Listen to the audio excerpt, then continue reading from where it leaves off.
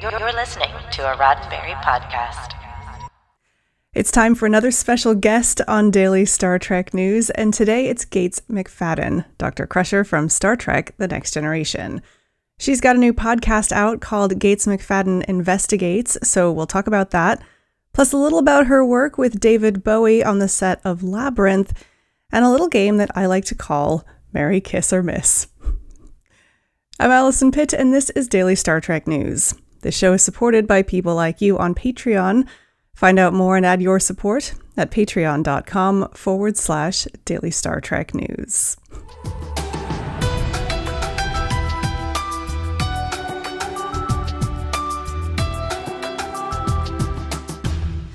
So, Gates McFadden, thank you so much for joining me on Daily Star Trek News. I really appreciate you taking the time to come on the show and talk about your new podcast.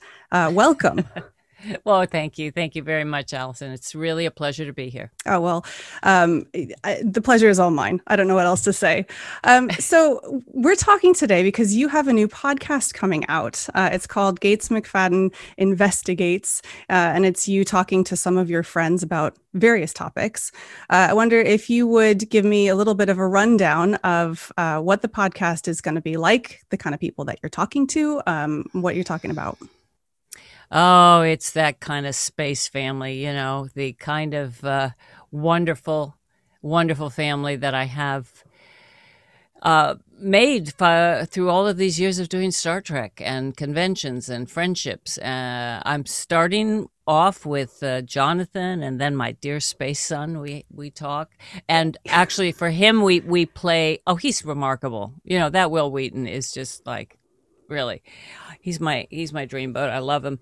And he and I had some very, very amazing things. We played games that I sort of created because I wanted to break the ice some way and I didn't know quite how to do it. Yeah. And it just was, it was fantastic. He's so open and honest. And then we had some hilarious things, and you know, we talked about all kinds of stuff. I hope people aren't scandalized, but we'll find out. We'll find out. And then, I mean, Brent and Michael Dorn and Marina and Jonathan, as I said, Nana Visitor, Picardo, Delancey, Michael Westmore, who is one of my dear friends. I love him so much. And that was really a treat to just kind of reminisce with him and talk about things. And there's, you know, more planned. And Denise, I spoke with Denise. They're all such amazing people. Oh, I know who I've forgotten is LeVar, who's just amazing. And I hope he gets the Jeopardy. I want him so much to do that. He's so perfect, isn't he? Yeah, you spoiled it. I was going to ask you about that later if you plan on watching it. Are you kidding? Of course. He's my friend and he's so perfect for it. I'm really excited. I actually, you know, Alec Trebek's son was in my son's class at school. Oh, really? When he was growing up. Yeah. So it's a wonderful family, the Trebek family. And, you know, it was so sad when he died, but I do think that LeVar would carry that mantle very well. But anyway, so these are my friends. And in the beginning, I think I was a little nervous. You know, you've done these. Yeah. I was sort of like, I don't know what I'm going to talk about. And then I, of course, researched everyone just like people researched me. I did all the same stuff. And I made way more questions than I could ever ask. But we would just start talking about things. And that was the best. And we laughed so hard. Some of them, there is a lot of laughter. And on others, it's very serious. Yeah. It really depends. Yeah. And some of them, I wasn't expecting this, but I learned how to sound edit, even though there's someone who then like double checks that I didn't leave something out or whatever. Right. But I mean, I take hours and hours editing this stuff, and it's been fun learning a new skill. Wait, so you edit the show yourself? Wow. Yeah, I do. I mean, well, I say that I send my edited version. Let's say I have 2 hours something of material. I spend hours and days editing it down, trying, you know, and with some people I don't have that much. Some people, they had to go, or we had a bad connection, so we didn't want to continue. But I turned a couple of them into 2 episodes because they were so wonderful. Yeah. And it took me a while to say, yeah, I think I don't want that to be cut out. That's something people should hear. So I decided to make some of those longer conversations into 2 episodes. And I mean, people I'm sure are going to tell me what they think, but I loved making everybody who was a friend of mine look good and sound good on the show. Look good. You're not going to see them, but I would be on Zoom with them or in person. They'd have a mask. But they're so wonderful. I think the hardest thing was listening to myself. Welcome to being a podcaster. I mean, I was like, who is she? Will you just be quiet? You know, I find that funny, actually, because you're a performer. Like, you're a seasoned performer in many, many different media. Is this the first time you've done something that's purely audio? Yes, I think, well, no, that's not true, but I've been acting a part when I've been on audio. I've done narration, I've done play readings, I've done things like that. But this is the first time in this new format of being the host who has to keep the ball rolling. Right. And, you know, and it's a medium that I'm learning. But I have to say, my friends were so generous with their time, and you know, I'm very fortunate. What can I say? And I hope people enjoy it as much as I've enjoyed doing it. I was nervous in the beginning. I'm calming down, but you know, it kept me going during the pandemic, to be honest. I was going to ask that because you're somebody who has worn a number of different performance hats, but they've always been sort of rooted in physical performance. Either you've been on the television or dancing, choreography. And then there's podcasting, which is a lot of sitting behind a microphone and not an awful lot of, you know, the physical aspect of it. So what was it about the podcast? Why was now the right time for you to create a podcast? Well, the interesting thing is that I did not come up with the idea. It was Brian Vogt Weiss, who is the CEO of Nacelle, who is absolutely wonderful. I wish I'd had bosses like him my whole life. He is just so down to earth, so present. There's no formality. There's no like, I'm your boss. Listen to what I say. He's just like so interesting and funny and charming. And he's the one who called me out of the blue and introduced himself and said, I am interested in producing you doing a podcast. And I'm like, what? and it took quite a bit of convincing, because I was like, you know, what do you want? Oh, but look, I mean, to hear you guys talk about Star Trek. And I said, okay, hold it. There is no way I am going to do a podcast about Star Trek episodes with my friends. They would like not ever do it with me, because we talk about it so much with other people. And so I said, no, I can't do it. And then he came back, for like, you know, a couple times. And I thought, okay, I was getting a little jinxed, because the only other time someone had come back to me when I turned something down twice was for the original Star Trek. And that changed my life. Yeah. And I sort of went, Gates, what is your problem, girl? How often do you get offered something that they will produce and say yes? So, I mean, I've told the story, but it is such a funny story, and it is the absolute truth. I was just on the verge, and I'm like, I don't know. I mean, you know, I've never done this, and whatever. And I went over to, I have 2 friends. We were on the porch, social distance, with our masks on, and they had this adorable dog, Luna, who was so shy and terrorized that it would, you know, she would only be with them and wouldn't let me touch her. And I finally said, okay, let's have Luna decide. And I took 2 dog biscuits and I put one in my left hand. She had never let me touch her. Right. One in my left hand and one in my right hand. And I said, if it's the left hand, I'm doing the podcast. If it's the right hand, I'm not. Right. And that dog, I'm not kidding you, we were laughing so hard because the dog took about 10 minutes to decide. The dog was like going to the left, then it went to the right, and then coming in on the right, then back to the left, then back to the right, then starting back at 0. Finally took it from the left, and I went, well, Luna dared me to do it. I got to do this podcast. And that's the true story. And then I called Brian that night and said, okay, I'm doing it. I don't know, So that's how it happened. Yeah. And I think it was perfect timing because I was alone and I had COVID for 3 weeks. I was really sick. And I just thought this will keep me with a new project. I'll learn something new, which I love doing. Yeah. And I'll let it evolve. I can't control it. It's just, let's go for it and see what happens. And it'll either work or it won't. Yeah. So that's where I am. That's wonderful. That's a wonderful story. I love that you said yes. It's great.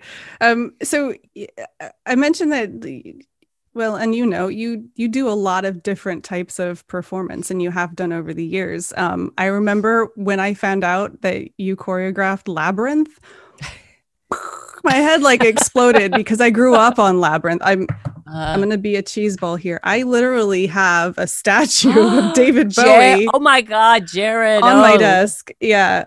That's so cool. I love it. I want a statue of David Bowie on my desk. I can't even remember where I got it, but I love that thing. He was amazing in it. I mean, truly amazing. Iconic. He wrote all that music. Yeah. And you know what? There's no one else who could have walked on stage with all of the hair and makeup and those heels that he had on. Yeah. And he was like totally chill. Yeah. I mean, really, I think I was, he was a very impressive human being and obviously an extraordinary artist. His last album was just extraordinary. Yeah, I think enough cannot be said about how everything about him, and particularly that role was incredible. I was actually before we started chatting, I was looking at an old behind the scenes video of you choreographing the ball scene, the ballroom scene. Yeah, which as a I can't remember how old I was when that came out, but that to me is like still it sticks in my mind as just like a perfect distillation of everything that movie was. And watching you kind of make that happen was magical. Well, there's so many people involved in something like that, but we were quite a few months into it. That was one of the later scenes. Mm-hmm. And I had been, I'd been working with Hoggle and Ludo and the goblins and all of that. But when we finally got to that, it was sort of like, oh, I know how to do this. This is what I'm used to. I'm working with people who are dancing. And it was so wonderful. Like, he let me cast the people who were going to be my dancers. Mm-hmm. And I knew they were going to wear masks, and I had trained with masks. And so it was really cool, the whole thing. And I don't think I quite understood everything that I needed to know about film at the time. So I was doing it more as if it was on stage, but then I started to get into, okay, I'm going to have to change that and it has to end here. But I was by myself for several weeks, just, working with them, getting that ready, and then I'd run to do another thing. But it wasn't until they all pulled up with the cameras and everything and then put the masks and costumes, and it really was a stunning scene. It was so beautiful. How did it? I mean, I'm asking you to cast your mind back for many years, but you were asking David Bowie to move in the way that you wanted him to move, and that's right. And how old were you at the time, roughly? Well, I was in my 30s. I mean, I felt a lot of pressure during that because it was just one of those things. But yeah, sadly, I was the one who had to take his arms and show him some of the waltz moves. Oh, and, man. Yeah, I know it was tough. It was tough standing in for Jennifer. And I'm like, no, I want to do it again, Jennifer. You just stand back. No. And she was this amazing 14-year-old. Yeah. I mean, that's the thing you have to understand. But for me, I had taken that movie because I was supposed to play her mother. Oh, really? And you did not play her mother? British Equity wouldn't let me play her mother. Oh, interesting. That's why I said yes. I was all the way over there. They tried and tried and tried, and they were turned down.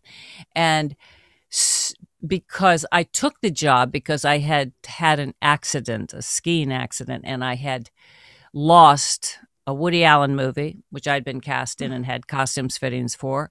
I lost 2 other things, and it was a really tough time. So Labyrinth came along, and I thought, okay, well, I can play the part, and then I'll do the other stuff, and Yeah.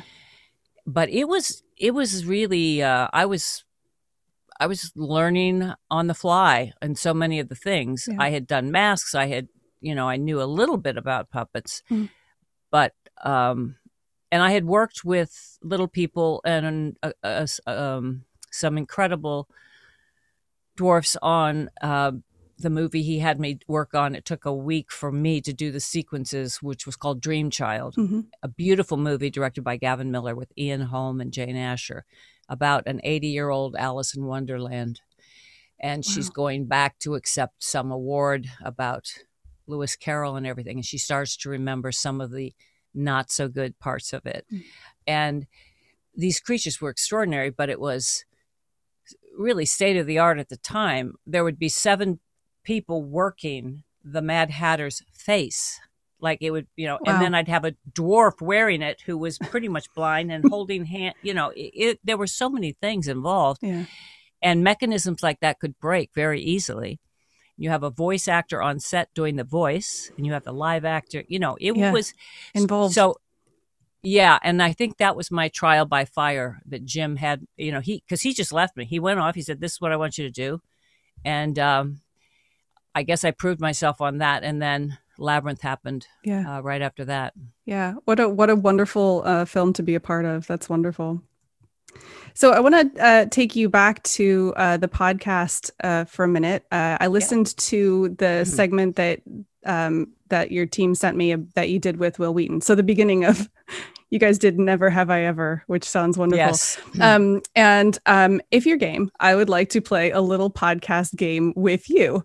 Okay. So, and you can play this in your capacity as either Gates or in character as Dr. Crusher, although for legal reasons you may want to choose Dr. Crusher. Have you heard of the game Marry, Kiss, or Miss? No. Explain it to me. Okay, so the concept of the game is that you're given 3 people and you have to choose one to marry, so long term, one to kiss, which is just like a brief dalliance, and then one to miss entirely, so they just go away and you don't get any interaction with them whatsoever. Wow. Okay. So I would like to do this with you, and I would like to have you choose Marry, Kiss, or Miss 3 of your crewmates. So this is in universe with Dr. Crusher. It's going to be tough. Oh my, this is going to be wait a minute. So I'm Dr. Crusher. I'm not Gates McFadden. You can be either one, but I think, just to avoid any awkwardness, you should do it as Dr. Crusher. No, they're both going to be awkward. Okay. There's a possibility. What are you talking about? There's a possibility. Okay. No, they're both going to be awkward. Okay. All right. So Marry, Kiss, or Miss, you've got Captain Picard, who obviously you had some history with. Commander Riker, who you also had some history with when he was hosting a trill. And to throw it in there and to make it equal, Counselor Troy, who I believe you never had a relationship with on screen, but was you guys had a very close, personal friendship. Yeah. Wow, that's tough. Okay, so I would say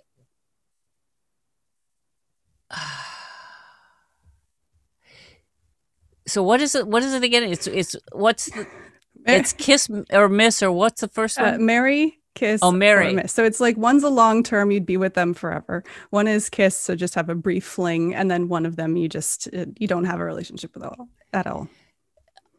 And we can't include Spot in this. No, I think that they could have an ancillary role to the story, but you have to choose. Well, I would say, for Dr. Crusher, I would say absolutely Mary would be Picard, Dalliance would be Riker, and I I'll just be on phone calls with Troy. Okay, that's fair. Yeah, I won't tell you who I would choose. Why not? I would say, obviously I have more similarities in life to Jonathan, but but I think Patrick, in terms of chemistry for Dr. Crusher and stuff, I think there was definitely good chemistry between Crusher and Picard. Yeah. And so the other, But you didn't answer. You didn't answer who you would do. Would you do? Okay. But you're going for Troy. You're going for Troy, right? I think I would marry Troy. Yeah. And wow. And I would. You would have no privacy. You understand that? Yeah, I'm kind of okay with that. She would know what you're thinking before you say it. All right. Yeah, I think I'm okay with that. Yeah. All right, I mean, if good. we were, we went into that with that understanding, I think that would be kind of wonderful, actually. Okay. I would definitely have a fling with Riker and Miss Picard. Yeah. See, I like him and I respect him a lot, but he's very, very serious man. Well, I guess it's hard because I also know Patrick, who is one of the silliest, can be so silly. So right. yeah, it's hard to not bleed the other into whatever. Yeah, so it's tricky. So this is a Star Trek podcast. I have to ask you the Star Trek question. Are we going to see Dr. Crusher on Star Trek Lower Decks? Oh, I don't know. No, that was a trick question because obviously I know you can't say, and I know that you're constantly being asked the question of are you going to be on Picard? And that you got to ask Patrick. He's the one who's going to decide, I'm sure. Yeah. So it would be great. It would be fun, but who knows? Are you aware of the hashtag Picard needs Bev? There's a whole huge movement of women on the internet trying to get a campaign to get the two characters back together. It's well, kind of I have definitely seen some of this stuff. It is wonderful. Listen, we have the greatest fans. Oh my gosh, I have to say, I'm just so grateful for the humor and the caring of our fans, male and female, whatever. They really are smart and care about just the future and life on this planet. And it's a great group of people. Yeah. So I'm thrilled that they're saying that instead of "Don't ever let her come on." I mean, heavens. Yeah, that wouldn't be very nice, would it? No, that would not be nice. No, good. Be in my room crying. So. Talking still about the podcast, and it's coming out soon if it's not out already. No, it's on May 11th. May 11th. Okay. Now, I don't want you to spoil it. You've already talked about the people that you're going to have on the show. For people who will be listening, one of which will be me. I'm getting my COVID vaccine, my second one that week. Oh, so I will be. Thank you. I will be laid up in bed listening to your podcast. Now wait, but if you get sick, don't blame it on me. Okay? No. All right. No. Okay. I'll be using you to heal. Okay. Good. Afterwards. What's a moment that's coming up in this? Because it's a limited series, right? Are you going to do seasons or is it going to be ongoing? I think I want to do it in seasons in a way, but it depends. I've got 14 in the can now. I have other people I've talked to who I still am going to, I could go on. It just, I need some breaks because it's a new thing and you really are in a sound studio. I'll see how, let's see how it goes. Maybe no one will like it. Maybe they'll like it. Let's see what happens. Okay. So the question is, what's a moment that's coming up in this series, in this season, that you're really, really excited for people to hear? Well, I am excited to hear Will Wheaton talk about his relationship with his wife and different things like that and his family. I think that's he's so honest and loving. I think that's lovely. I think Michael Dorn has some incredible stories from his youth that are both funny, and then some of them are about his encounters with police. Mm-hmm. LeVar and I, LeVar is so quick. Like, he and I start off, and it's one of the clips that I think they sent some of you folks. He was so much fun to have on, and he's so articulate. Mm-hmm. Brent and I was laughing so hard at this moment that happened with Brent that I kept laughing for the whole next day. Yeah. It was so funny. And, Marina, we didn't have as good of like this, the connection, the internet. It was something really bad, but it was really fun, but it was hard. We were having a delay. Yeah. but obviously she's extremely funny. There, I kept learning about these people, and these are people I talk to all the time. I talked to Delancey, he's been over my house. I mean, I know these people, and I could always talk to them because they're such interesting people. They're funny, they're smart, they have very interesting lives, and so I don't think there's one person actually that I go to. I would get very immersed in the person I was editing, and you really start to love them. I'm sure you have experienced this, and you just start to go, wow, they are just really awesome. You get to relive that conversation. It's wonderful. Yeah, and I think it is wonderful.